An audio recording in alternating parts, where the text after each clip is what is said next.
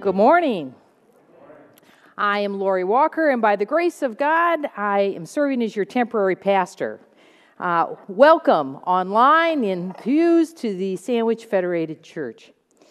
We welcome Kristen back, and we thank Judy for filling in, although we're really happy that this frees up Judy to, do you notice the arrangement up here?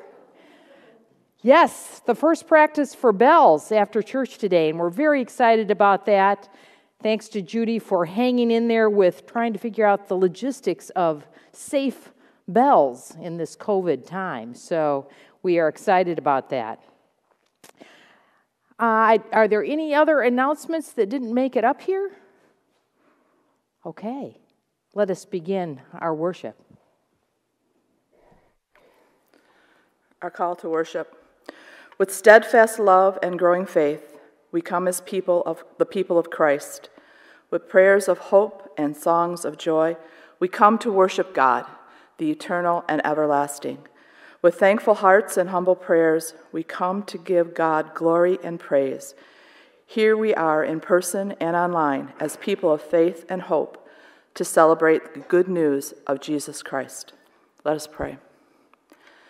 Dear Lord, we thank you for this day. We thank you for all the love that you show us each and every day. Lord, we pray that we may come today with open hearts and open minds and come to worship and listen and praise your name. We thank you, Lord, for all that you have done for us. In Christ's name we pray. Amen.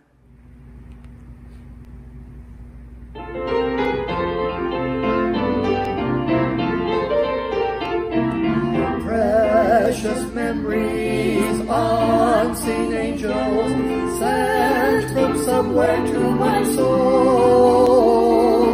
How they linger ever near me, and the sacred past unfold. Precious memories, how they linger, how they ever flood my soul. In the stillness of the midnight, precious sacred scenes unfold. In the sweet by and by, we shall meet on that beautiful shore. In the sweet by and by, we shall meet on that beautiful shore.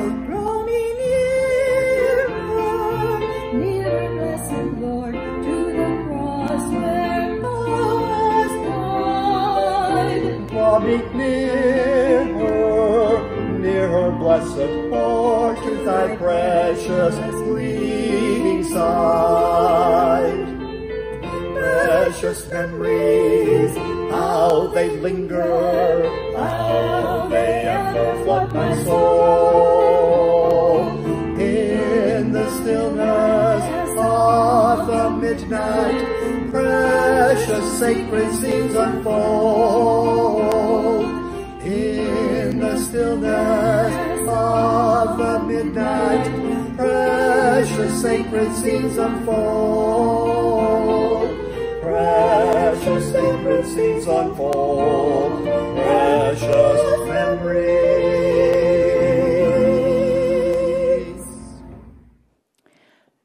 Draw me near, blessed Lord, to thy precious bleeding side. Remembering that Christ died for our sins, that we might be forgiven. Let us now, with faith in him, confess our sins to God and to each other. Let us please follow along as I provide voice for our prayer of confession. O God, what a debt we owe you. You have given us all things in Christ, and yet we withhold from you the honor and glory that are yours. Instead, we pay tribute to idols of our own making, mock your truth with empty praise, and put your patience to the test. Forgive us, O God, and by your grace restore in us the image of your face. Through Christ Jesus our Lord. Amen.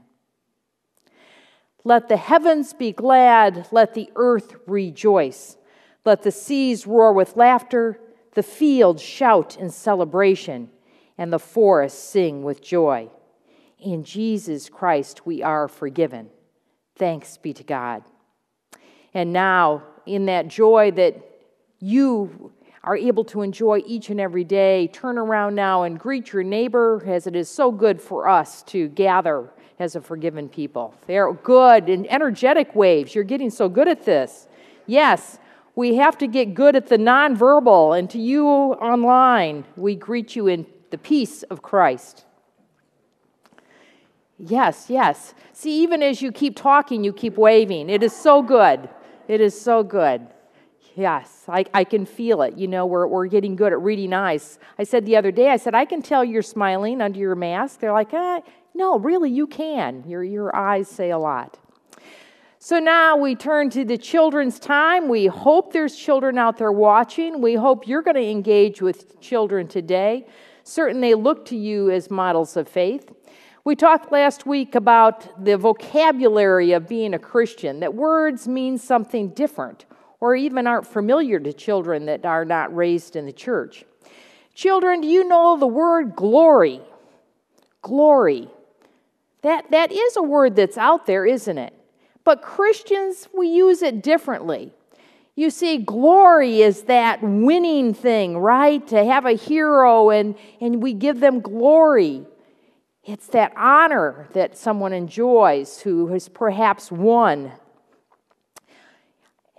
The thing is that what Christians do that's different is that we don't seek glory. We don't want all the glory. Instead, we're folks that give the glory to God. As a matter of fact, children, you'll see this sometimes when someone wins a race. I brought my medal. My grandson walked in as I was leaving. He's like, okay. I said, I'm using it for the children's sermon. Well, after that, can you give it to me?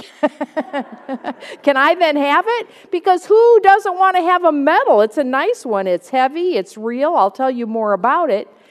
But the way what Christians do sometimes, you see on TV when they win a race and all the glory's going to them, they go.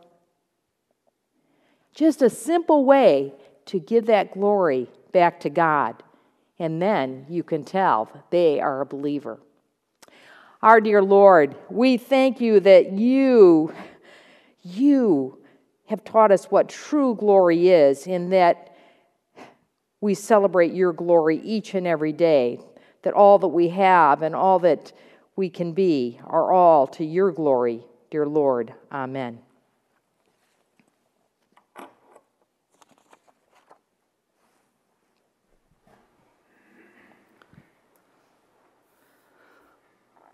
Let us pray. Holy One, true and living God, through the message of your word and the power of your Spirit, make us imitators of the Lord, Christ Jesus our Savior. Amen. Our Old Testament reading today comes from Daniel 2, verses 19 through 23. That night the secret was revealed to Daniel in a vision. Then Daniel praised the God of heaven. He said, "Praise the name of God forever and ever, for he has all wisdom and power.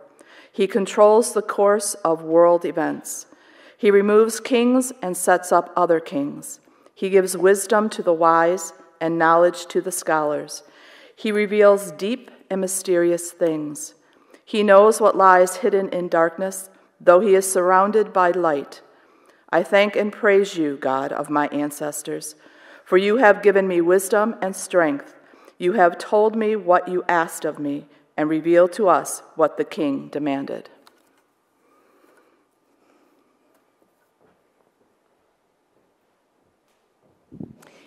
And now I offer you an opportunity to stand, if you so wish, to listen to our New Testament reading. It is from 2 Corinthians chapter 9, verses 6 through 15. Remember this: a farmer who plants a few seeds will get a small crop, but the one who plants generously will get a generous crop. You must each decide in your heart how much to give. And don't give reluctantly or in response to pressure. For God loves a person who gives cheerfully. And God will generously provide all you need. Then you will always have everything you need and plenty left over to share with others. As the scriptures say, they share freely and give generously to the poor. Their good deeds will be remembered forever. For God is the one who provides seed for the farmer and then bread to eat. In the same way, He will provide and increase your resources and then produce a great harvest of generosity in you. Yes, you will be enriched in every way so that you can always be generous.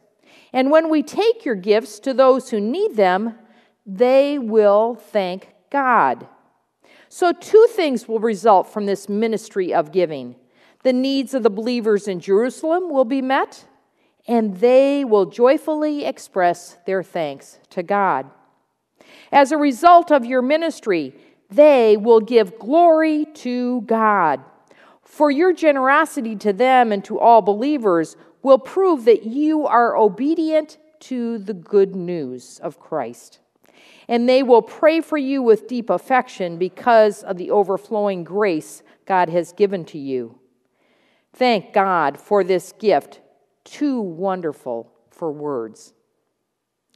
This ends the reading of God's holy word. Let us bow our heads in prayer. Our dear Lord, we thank you so much for your words. We pray, Lord, by the power of your Holy Spirit, that we might understand your message for our lives this day. Amen. Yes, be seated. We like winners, don't we? No? Okay. Heroes, though. We like to put them up on a pedestal. We like to give them glory. People love glory. You like to bask in glory. Isn't that what they say? The glory of success, the glory of a hero. Glory motivates people. It tempts us as well. It tempts us. It's not just so easy as I shared in the children's sermon. I like the children's sermon because, you can just make it easy, right? Just simplify it. And then we get old and it gets complicated. So I had to think about it, whether I would tell you this story. But, I will, and trust the Holy Spirit to have it mean something because it's a true story. So this is actually the first place playoff, or first place in state for football when I was the superintendent at Plano. Now ask me why the superintendent gets a medal. I know now. It's so after they retire and they do a children's sermon, they have an example. Or perhaps that's another sermon, I don't know. But, on the way to this, and it was, it was the second year we weren't supposed to win it. And on the way, we played a Christian high school, and which will go without name. And the lead up to the game, they were demonizing us. We're just a small town like Sandwich, right? And we have a farm implement for a mascot. But yet they were saying we were the Grim Reapers. So that whole play to demonize us. And the game comes, and all their buses pull in. And little did I know, we go through the game, and we won 14-0. Well, after the game, guess what?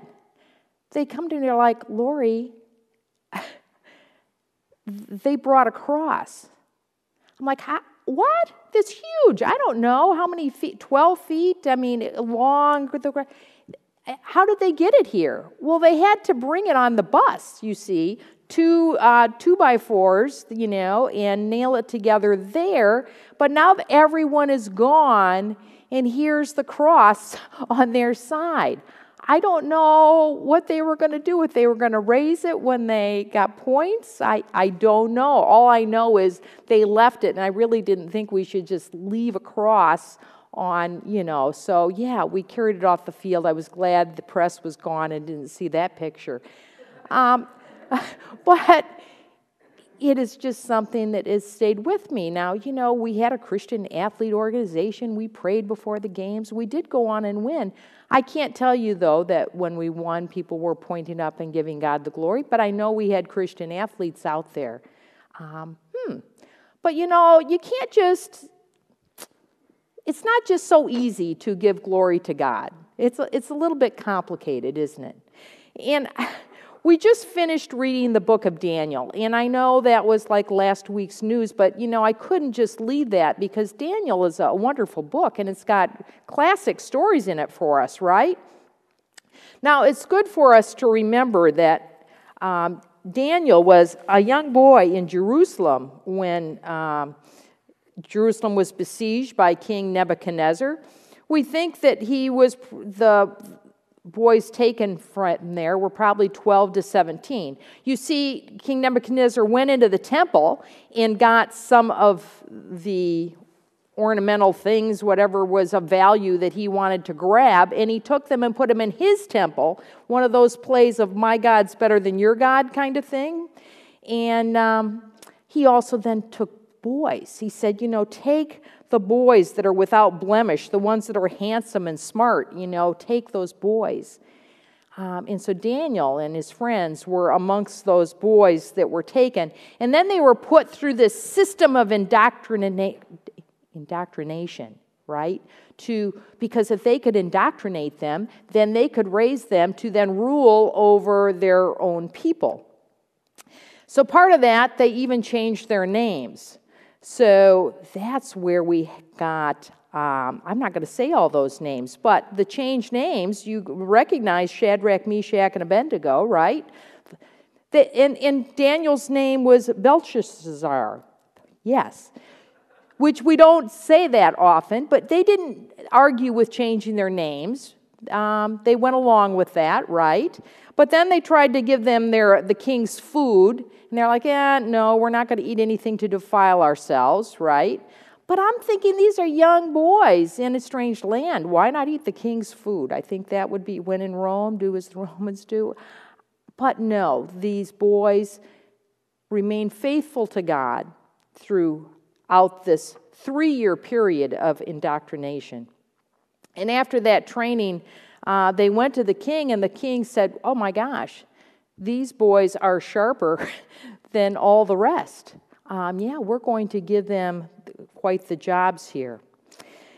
So just prior to our reading today, King Nebuchadnezzar ordered, he'd had a dream, and none of his wise men could interpret it. So he ordered that all the wise men should be killed in the country. Well, that would include then Daniel. And Daniel's like, wait, we haven't had a chance. King, give me a chance to interpret your dream. Now, the trick, of course, in all of this was that, of course, the wise man couldn't interpret it because the king wasn't sharing what the dream was. Well, if you don't know the dream, you can't even make a stab at it, a guess. The wise men are like, it's impossible. But Daniel said, give me a chance, and he prayed to his God. He prayed, he asked his friends to pray, and that night the secret was revealed to Daniel in a vision.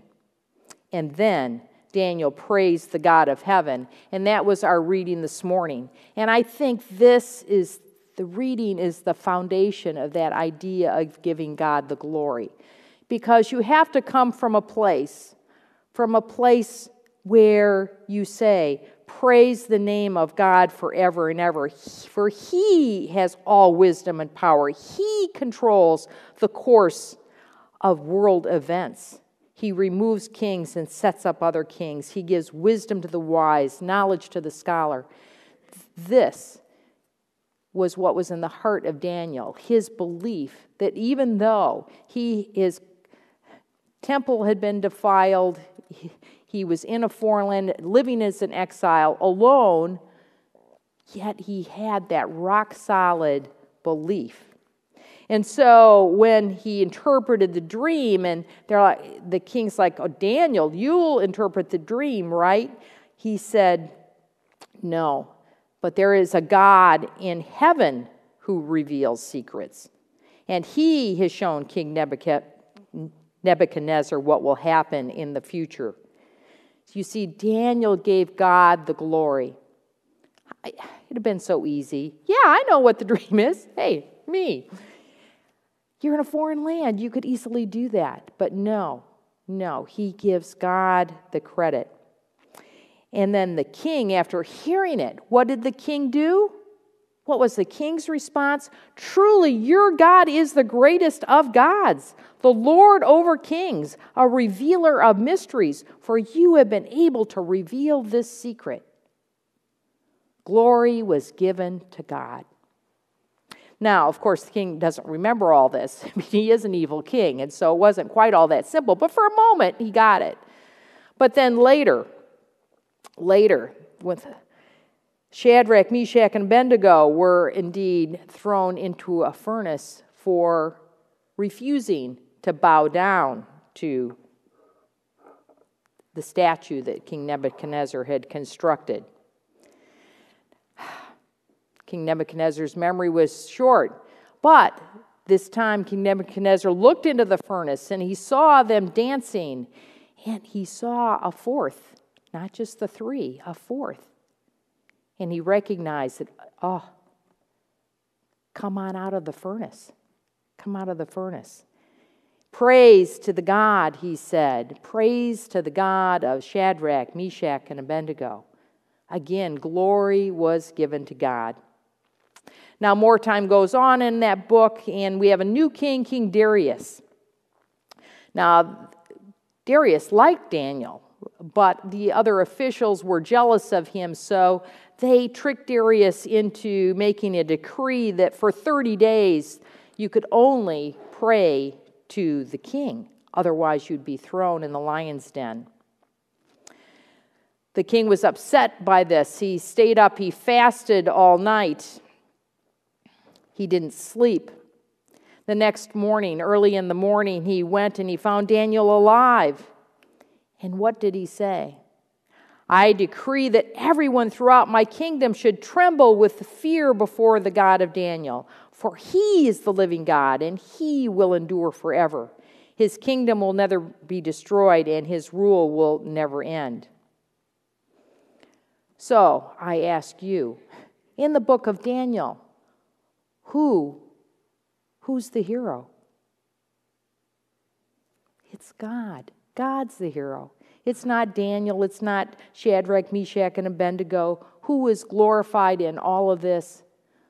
But God. God is their hero. Now, we are critical, I think, of, as we read the book, that the kings are a little slow to get it, and then it takes something so extreme, and then they forget it again, right? Okay, hold that thought. We turn to the New Testament, now we talk of a farmer sowing seeds. But of course, the story's really about us, okay? Don't be deceived. You could kind of view it like, I think, a Monopoly game, right? Who wins, right? How do you sow the seed? Well, and how do you play Monopoly? I think the best thing, tell me if I'm wrong, is to buy all the utilities. If you buy all the utilities and then you build as many hotels as you can, I think that's what's going to work well.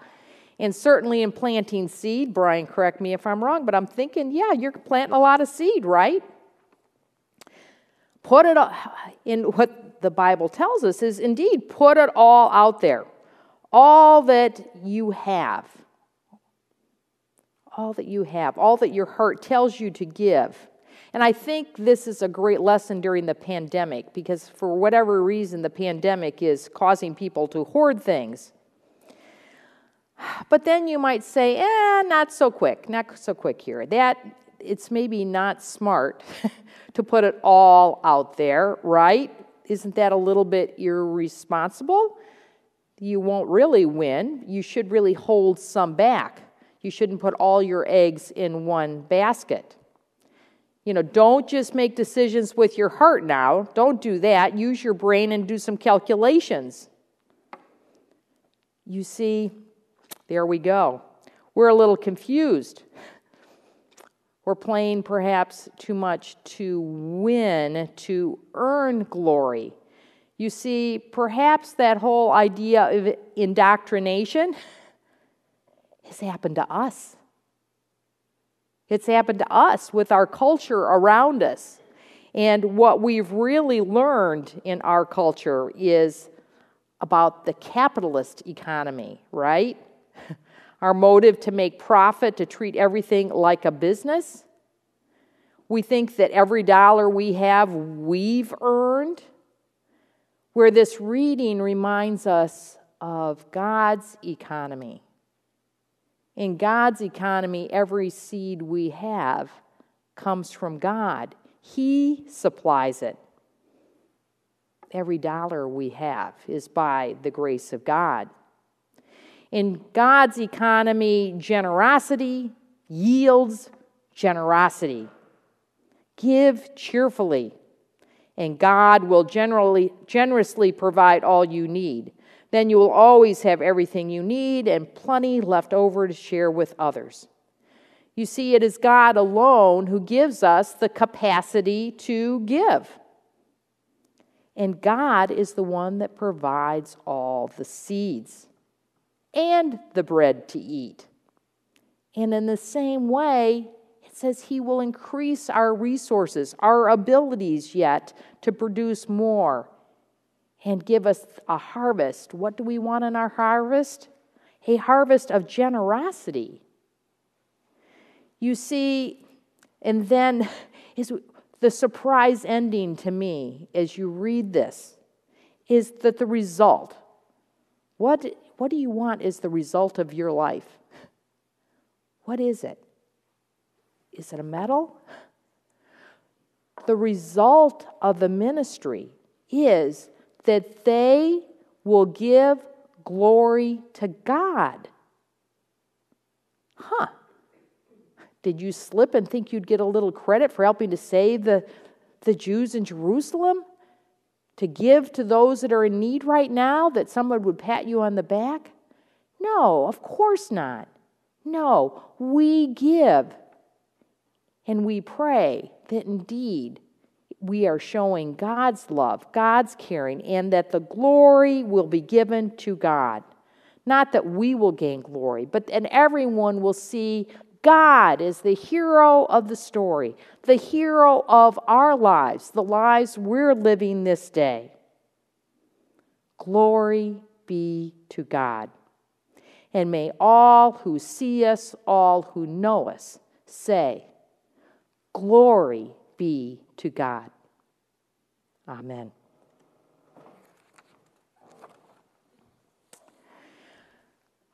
In our joys and in our concerns,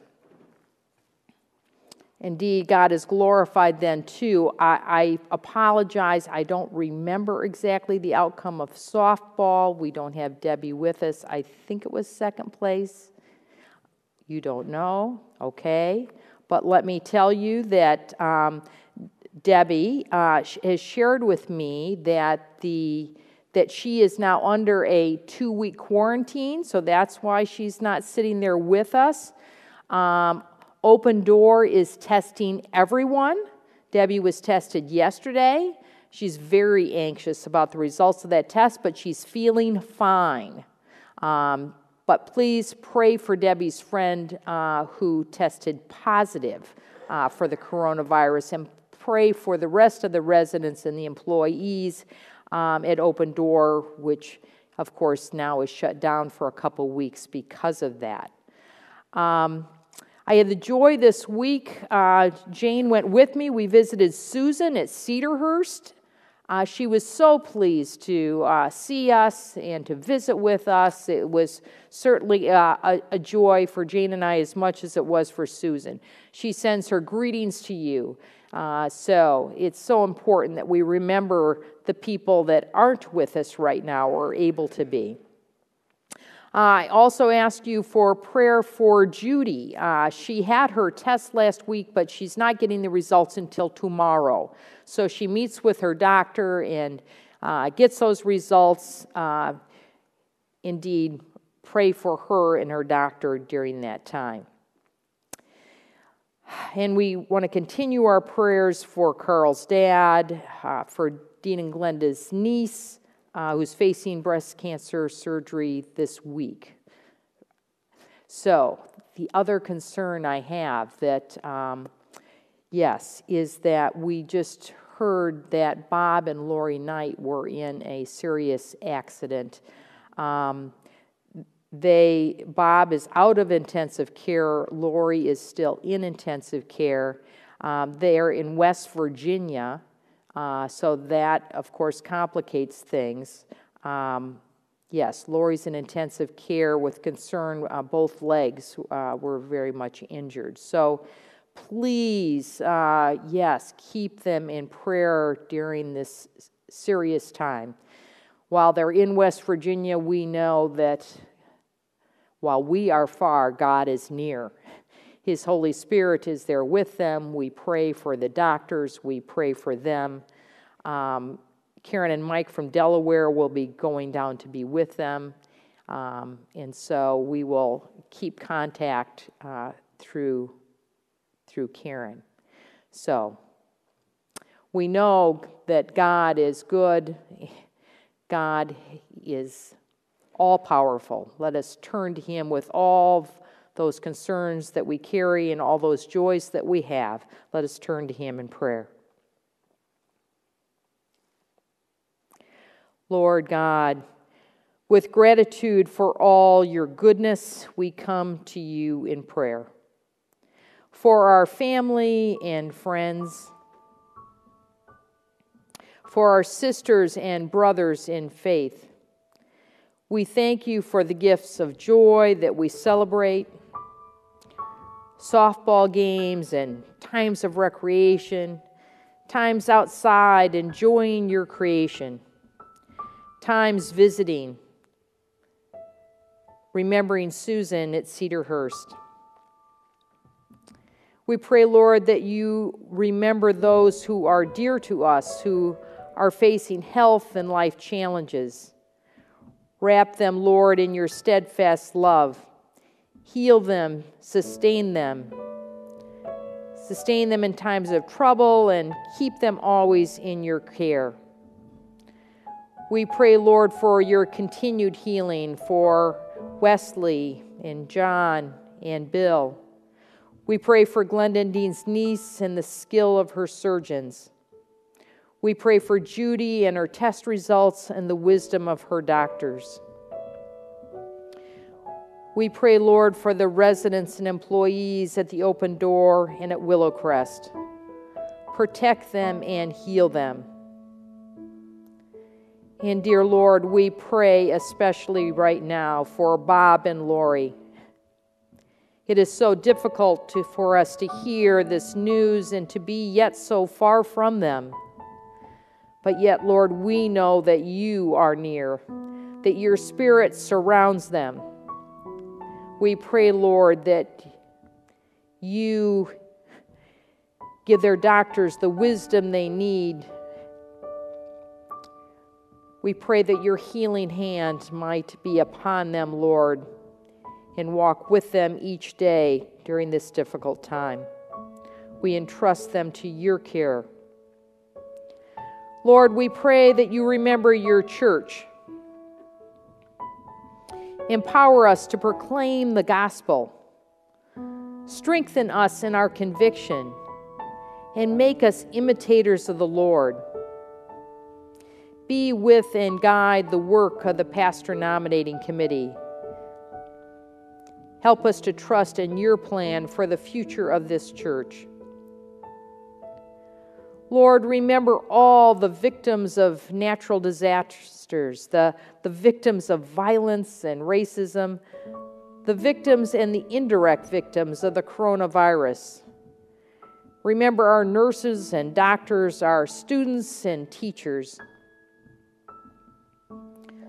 Lord, send out your Spirit to renew the earth. Welcome all people into your house. And let your love be known in all the world, that all glory might be given to you. Lord, hear our prayer and hear us now as we pray the prayer that Jesus Christ taught us to pray, saying, Our Father, who art in heaven, hallowed be thy name. Thy kingdom come, thy will be done, on earth as it is in heaven. Give us this day our daily bread, and forgive us our sins as we forgive those who sin against us. And lead us not into temptation, but deliver us from evil. For thine is the kingdom, and the power, and the glory forever. Amen. God loves a person who is a cheerful giver. Decide in your own heart what gift you might offer to God, who is so generously given to us. You may place your gifts in the offering plates by the door. You may give electronically. You may send it in the mail. In thanksgiving for all your gifts, we bow our heads now in prayer. Holy God, you have made us in your image, and we belong to you alone. Therefore, we offer ourselves to you in service, in love, and in praise. Use us, Lord, for the glory of your realm. In Jesus' name we pray. Amen. Glory be to God.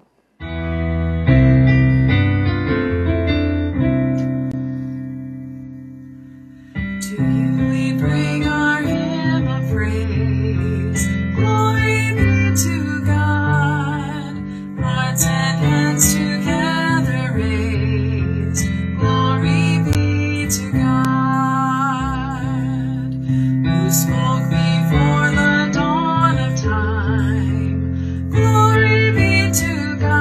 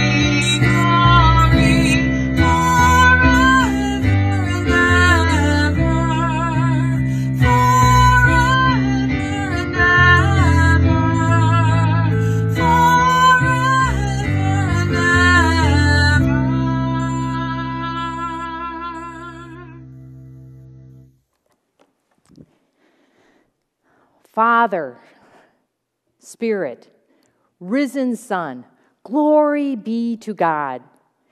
Leave here not trying to be the hero, but live with God as your hero, so that indeed glory might be given to God forever and ever. And now, may the amazing grace of Jesus Christ our Lord, and the extravagant love of God the Father, and the intimate friendship of the Spirit be with you now and forevermore. Amen.